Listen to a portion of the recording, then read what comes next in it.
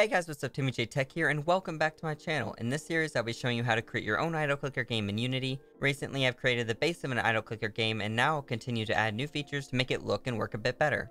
In this episode, I'll show you how to use the animation window and how to add basic animations to objects and sprites in Unity. If you are enjoying this series, please subscribe. I'm going to be adding new features each week so you can learn about all of Unity's features and how to spice up your game. To get animations working, the first thing we'll want to do is go up here to Window and go to Animation. And we'll open this animation window. You can dock it here next to the project window. And now we'll want to animate this duck. If I go into the barnyard that I recently made in the last episode, which is just the canvas, I have my animal duck. And right under the duck, we're going to want to add a new component. And this will be animation. This will take in an animation clip. And we'll want to deselect play automatically because we don't want the animation to play automatically when the game starts. Before we create an animation, we'll want to go into our project window and create a new folder under our assets. This folder will be called animations. Go back into the animation window and hit create. We can create a new animation. I'll just call this roundupduck.anim, save, and now we have an animation here. We can add a new property, and this will be whatever we're changing. I'm going to add in the transform scale.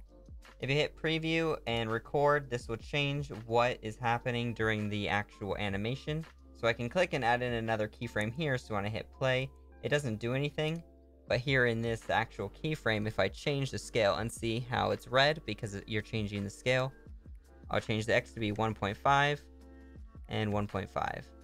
And if you slide up here, you can see it's changing a bit weird. And this isn't not what I was looking for. Alright, we'll add in the scale, and then we can double click to add in another point here.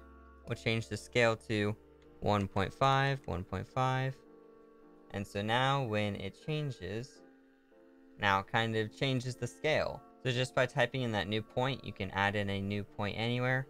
So now I have this, I'm going to make this animation a bit smaller, just so it's pretty quick.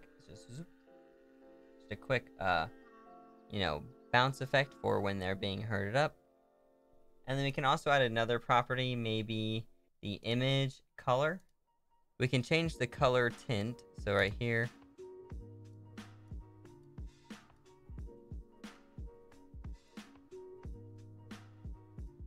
There we go. So now it'll have color, and then it'll go away.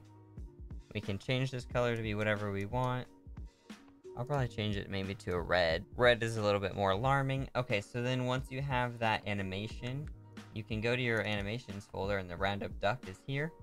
And I did change it so that it is under button instead of this, just because the scale of the image is a bit different. So the scale is based on the button where the actual image is. So I put the animation under there.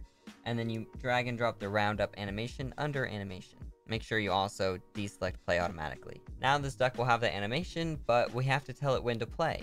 And instead of playing automatically, we want it to play when you're rounding it up. We can put this into the animal function. So let's open up our script. Here in the animal script, we're going to want one new variable, and that's going to be the animation. So we're going to want public animation, and we'll call it anim. Then down here in the damage function, we will say when they're doing the damage, anim.play. Go back into Unity.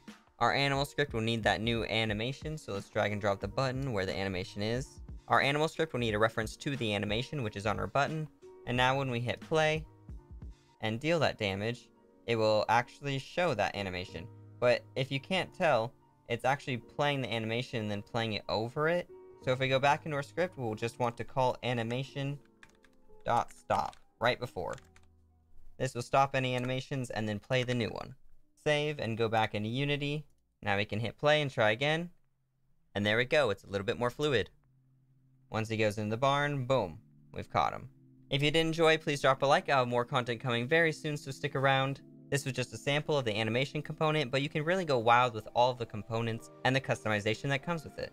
If you did enjoy, please drop a like. I'll have more content coming each week, so stick around. But thank you all for watching, and have a nice day.